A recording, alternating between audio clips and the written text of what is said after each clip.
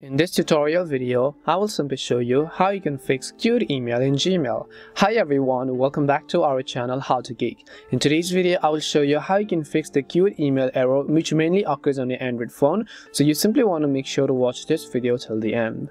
In order to fix queued email in Gmail, this could be happening due to a couple of reasons. Now first of all, just open the Gmail application and then make sure you're signed into the correct Google account. Then you want to tap on the three lines which is located at the top left. Scroll down and then go to the option called settings.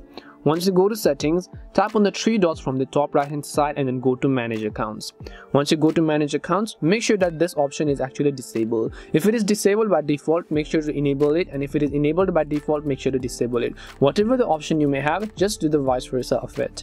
Now if that doesn't help, what you might want to do is just go ahead and then launch the settings application on your Android smartphone. And once you launch the settings application, you want to go to the option called apps. And once you go to apps, here you simply want to search for the Gmail application. So let me go ahead and find Gmail and then tap on it. Now just go to storage, clear the cache files, and if possible also clear the data.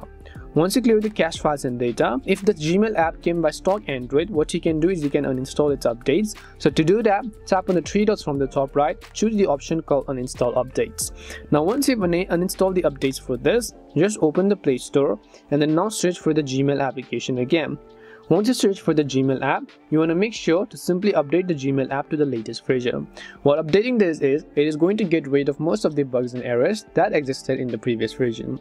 And hopefully one of these may have helped solve the problem. If it did help solve the problem, then make sure to leave a like and subscribe to our channel. If you have any more questions, make sure to leave them down.